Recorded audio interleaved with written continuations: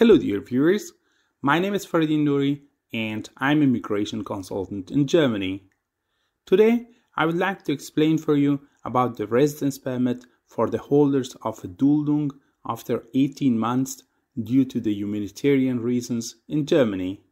According to the Section 25, subsection 5 of the Residence Act of Germany, a person who has a Duldung since a long period of time in Germany and should actually be deported from Germany can obtain a residence permit based on this section of the Residence Act of Germany from the Foreigners Office or Aufenthaltstitel on its discretion if his or her deportation is impossible for legal or factual reasons and it is not expected that his or her deportation can take place in the foreseeable future.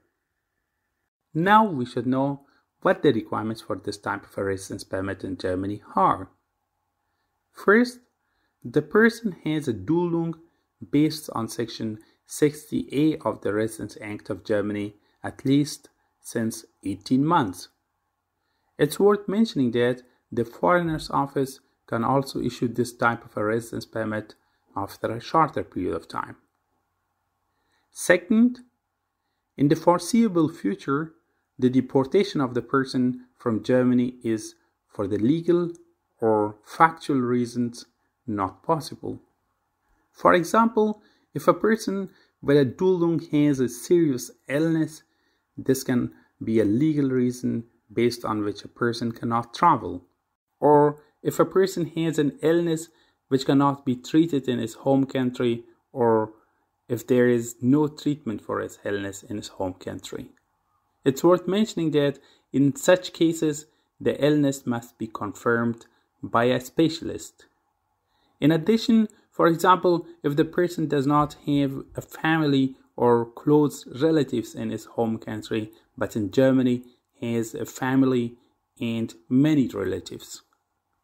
Or if the person has a child with another person who has the residence permit of Germany or a German citizenship and German passport, and the person with the Duldung is taking care of the child.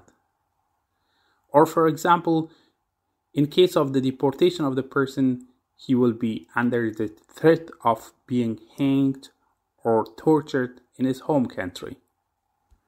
The factual reasons are, for example, if there are no flights available to a country, or if a person does not have a passport or a passport replacement to travel to his home country.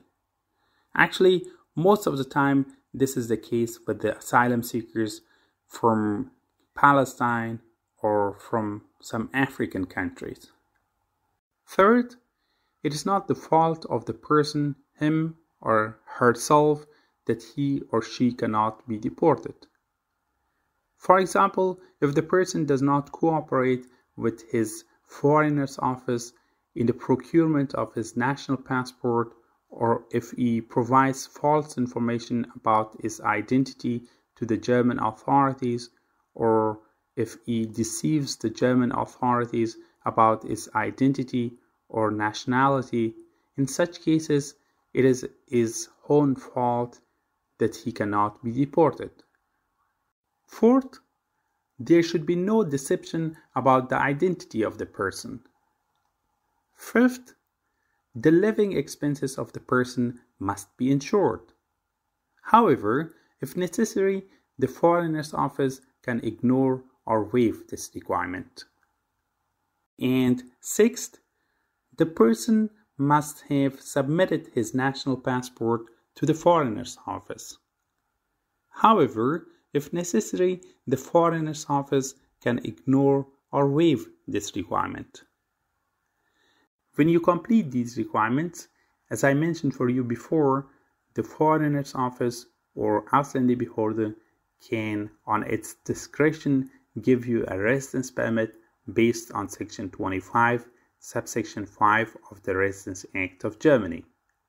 It is worth mentioning that your minor children and your spouse will also get the same residence permit.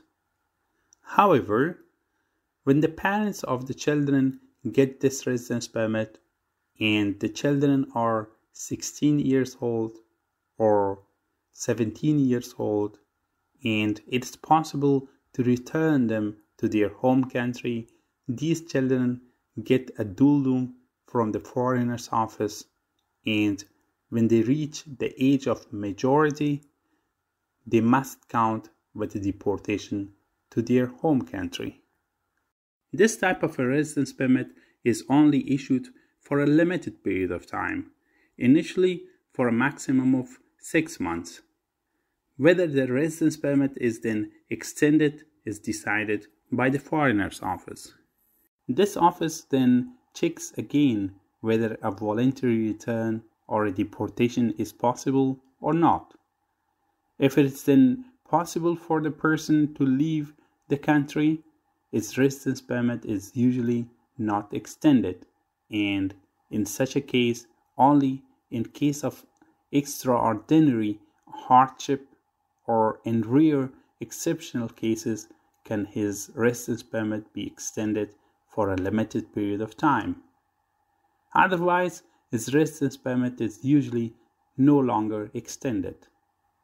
That's why when you get this type of a residence permit, it usually does not mean that you can live in Germany for a long period of time or permanently.